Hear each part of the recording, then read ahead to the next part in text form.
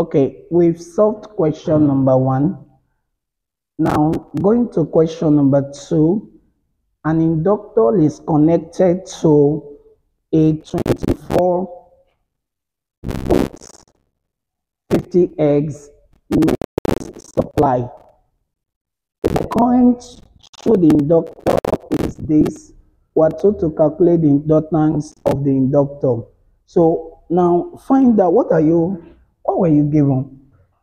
What are the parameters given? Please, let's check out parameter. Voltage is what? 40. How many? Oh, sorry. 24 volts. Okay, next. 50x. Okay, go ahead. Oh, is current given? Oh, current is given to us as what, please? 1.5 ampere. Okay, that's all, Abi. We're not giving any other thing. What are we now asked to find? Okay, so we're looking for L. I'm sure that's clear. It's L we're looking for, not XL. If it is XL, they will now ask us to find the reactance of the inductor or the inductive reactance. I repeat, if it is XL, they will say we should find the reactance of the inductor or inductive reactance. But here is L we are looking for. Now, where are we coming from? We know that XL is 2 pi L. And this is the L we are asked to find.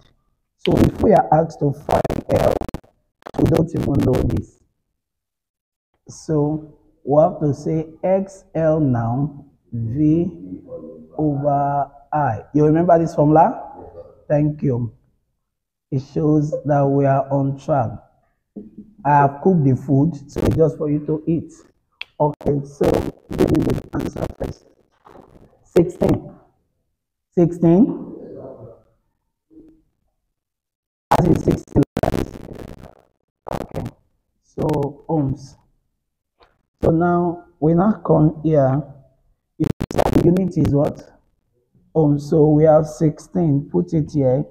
2 times 3.142 50 times L. So L over 2 times 3.1 times 50. That will be the answer.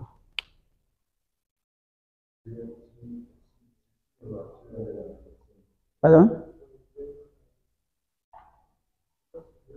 What's the answer? 0.05. Okay, 0.0 as in like this. Are you sure? Okay. 1, 2.